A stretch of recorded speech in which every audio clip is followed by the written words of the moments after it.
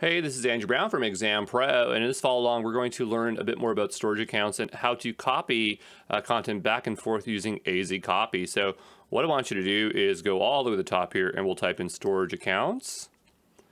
And then from here, we're going to create ourselves a new storage account. And we'll make a new resource group. I'm going to call this one Fajo. We'll type in Fajo here. And we can have it in any location that we so desire. We're going to stick with standard here. General purpose 2 seems okay to me. We'll go ahead and hit review and create.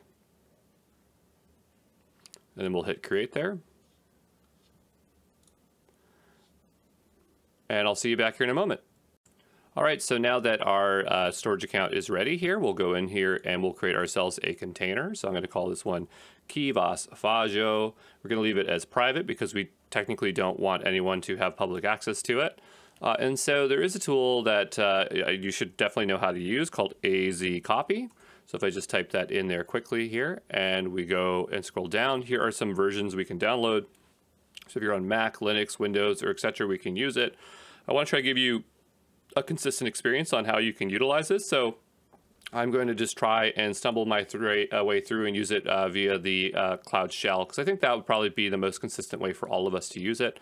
So make sure you are in Bash, and we're going to need two things. You're going to need this AZCopy tar file, and we're also going to need some kind of file to upload, okay?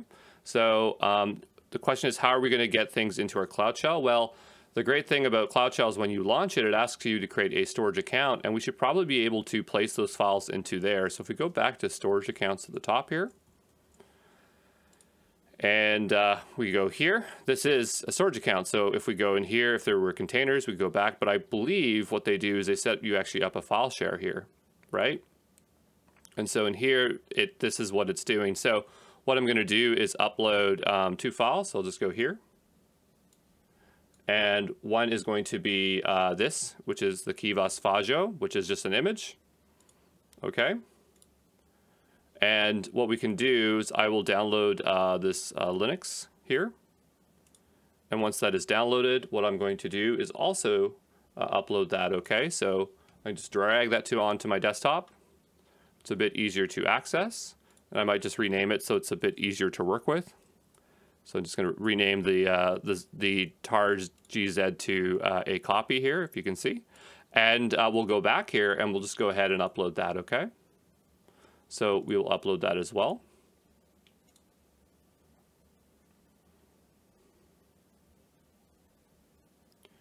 And it's only 11 megabytes, so it shouldn't take too long here. But what we need to do is find out where these files are. So what we'll do is make our way back to our shell. I'm going to type in ls. And I think it might be mounted here, so we'll do ls, and there's our files. So what we'll have to do is untar the AZCopy, so we get the binary. So I have a handy dandy command over here from, I just found one over here, because I can never remember this command, the tar command. So we'll type in tar-xvzf. And then the name of the tar. So I'm going to start typing AZ, and I'm going to hit tab to autocomplete, and that should untar it. And so now we have our, we made it into a folder, so I'm going to go into that folder there. And so now we have our AZCopy here, okay? So just to make our lives a bit easier, I'm going to want to move that AZCopy back one directory. So I'm going to type in MV for move. I'm going to type in AZCopy, and I'm going to do period backslash. So it says go, or / you'll go back a directory. If we cd and do an ls, just do clean again, we'll do ls. We can now see that it's a bit easier to work with. I'm going to delete that long folder there because we don't need it. When it's a folder, you got to do a recursive, so -r.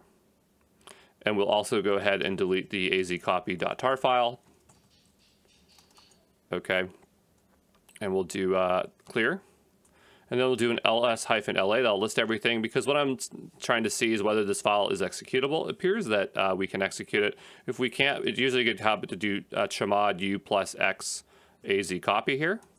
And then if we run this again, yeah, it looks the same. So I think we'll be in okay shape here. But yeah, now we're all set up to go ahead and use the AZCopy command. So let's give it a go. All right, so there's two ways we can get or authenticate with AZCopy. And if you remember from my handy dandy AZCopy slide, we have two options, which is we can use this login or use a shared access signature. We're going to give both a try, but we'll start out with AZ login. Okay, so we'll type in AZCopy login. And what that will do is it will prompt us and ask us to sign in with the browser and enter this code. So I'm just going to grab this link here and we will copy it. I'll make a new tab, paste it in. And once here, we'll go ahead and enter in this code, okay?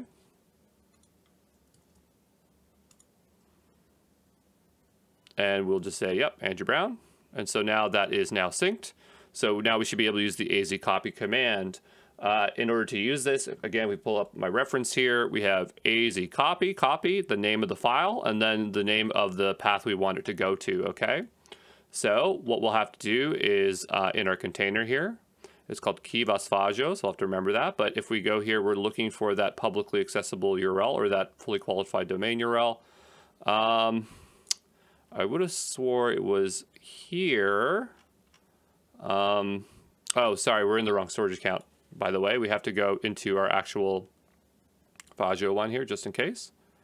Just making sure we're in the right place. But let me just go find that URL. I can't remember if we have to assemble it by hand or if they just have it handy here. So just give me a moment. All right, I'm back, and I had to pull up the docs for this one, which is not a big deal. But the structure here is we're going to have HTTPS, the account, blob.core, windows.net, the name of the container, and the path to the blob, okay? So that's what we're going to do here. So let's give it a go and see if we can get it to work the first time around here. So we are typing, well, before we do that, I'm going to type clear and then do ls. So we're going to type in AZCopy, and the command is cp, or actually you can type in copy if you want. It looks like cp is abbreviation, and so the path to the file. And so in our case, it's going to just be local. So I just typed in K and I tabbed, and the next thing we have to type is HTTPS :/ the name of the account, so it's Fajo, and then blob.core.windows.net / and then we named the container here Quizlets Fajo, and then we'll type a /, and then we can name the file however we want. So I'm going to name it the same as the JPEG, okay? And so hopefully this just works. And I mean, it looks like it worked pending. Says the file transfer might have failed here. Hold on. So it says we're not performed to other, we don't have access to perform that there. So just give me a moment, okay? All right, so I figured it out. There was one key thing we forgot to do. So the reason we were getting a 403 was, as plain as it was, is we didn't have access to do it. So if we just go back to our storage account there, and this is within the container. So I'm just going to go all the way back to storage accounts. We'll go into Fajo here. And so on the left-hand side, you see where it says access controls, right? So if we were to go into here and we go to role assignments, we can see what role that people have. But in order to access blob storage, you need to be able to upload and download. You either have to be the storage blob data owner or the storage blob data contributor. So if you want to do that, you just have to go up to add and do a role assignment and assign yourself this role. It does take about 5 minutes to take effect. So even after doing this, adding it to my user here, I wasn't able to do it right away. But after waiting a little bit here, I was able to go and do a test like with list, and it didn't print anything, but that means that there is no error, right? So we probably do have access. Another little thing I found out, which was nice, is that if you go, let's say, into a container here, and then you just clear that out, we'll click into that container. And on properties here, it actually gives us the URL. So it makes our lives a little bit easier so we don't have to type that whole thing out and try to figure it out. But let's go back and try to actually do a copy now. So that's what we've been trying to do this entire time. So what I'm going to do is type in AZCopy, and then we want Quizlets Fajo, and then I'm going to paste in the URL that I just got from there. And I'm just going to put a / here. I'm going to type in Quizlets Fajo.jpg. Oh, you know what? We got to put the word copy or CP in front of it. And it looks like it completed. That looks good to me. And so if we make our way back here to to our container, we can see that's uploaded. So there we go. We were able to upload it with Active Directory. So now let's go give it a try with a SAS, okay? All right, so let's give this another go here. And this time what we're going to do is use an SAS. So it's as simple as attaching it to the end of the URL for the destination or the source, depending on what we want to do. But what I'm going to do is I'm going to go ahead and delete this file here just because we already have it. And what I'm going to do is go back to my storage account. And what we need is a SAS here. So I'll type it in here. I wonder if we can type it oh yeah, we can here. That's great. So type it here at the shared signature access. And we'll say, what do we need access to? Well, we're only using blob storage. So we can get rid of file, queue, and table. Allowed resource types will be for container because that's what we're doing. And we aren't deleting. We don't necessarily need a list, but we can have that there. Read, write, add, create. That seems okay to me. Enable deletion of versions. Sure. I mean, we don't have to turn that off, but we'll just leave it in place. I think we will do HTTP or HTTPS, just have some flexibility here.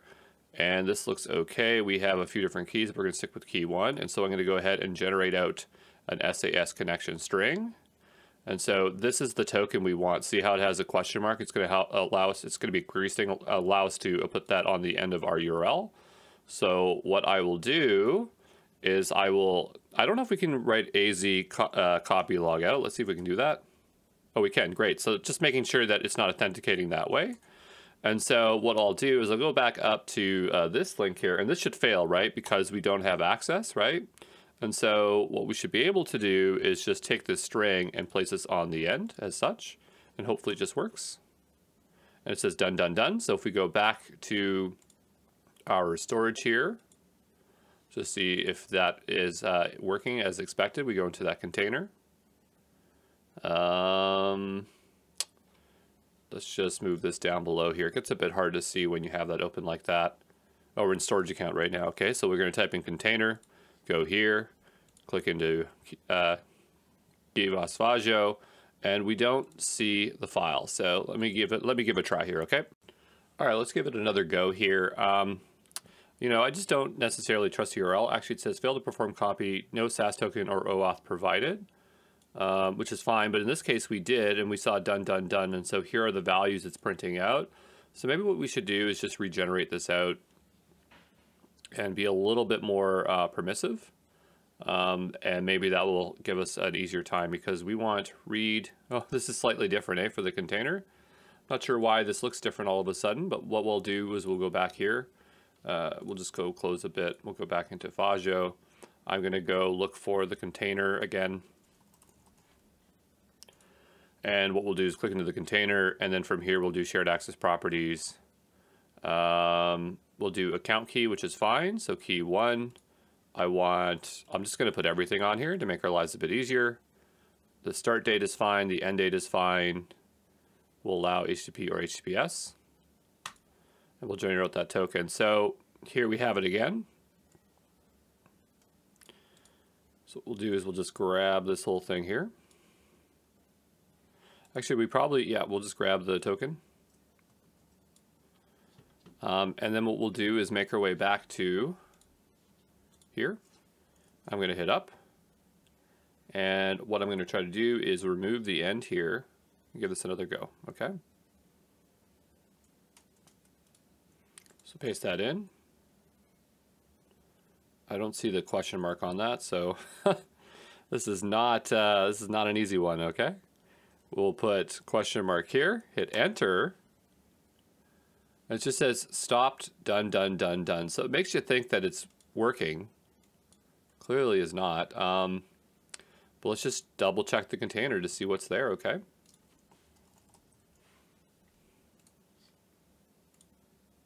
No file still. Well, what if we grab this one here?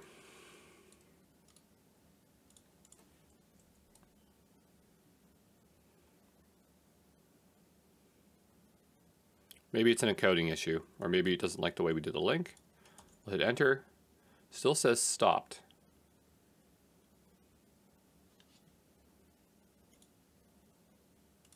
I don't know. All right, I'm back. So you know what? I thought I was doing everything right. And so just as a sanity check, what I did was I opened up my command prompt and I installed just a different version of AZCopy. It's the Windows version. And using the exact same command, it worked. So, I just want you to know, like, this is kind of something that I run into a lot with Azure, whereas if you try it one way, it doesn't work, but some other place, it works no problem. Just because Azure tries to support all use cases, sometimes you'll be spending a lot of times second guessing yourself. But definitely the command I showed you was correct. It could be that the AZCopy version's out of date. So remember when we wrote an AZCopy here for Linux, it was suggesting to get a newer version, but I had downloaded the latest version. So, it could be that. It's really hard to say, but I want you to know, like, that's just how you do an AZCopy. Don't get frustrated if you get stuck on stuff like this, okay? So we're all done here, and let's go ahead and tear down our stuff. And we'll just go to Fajo here. That's the one we set up there. And we'll go ahead and delete that resource group. And we're all done here, okay?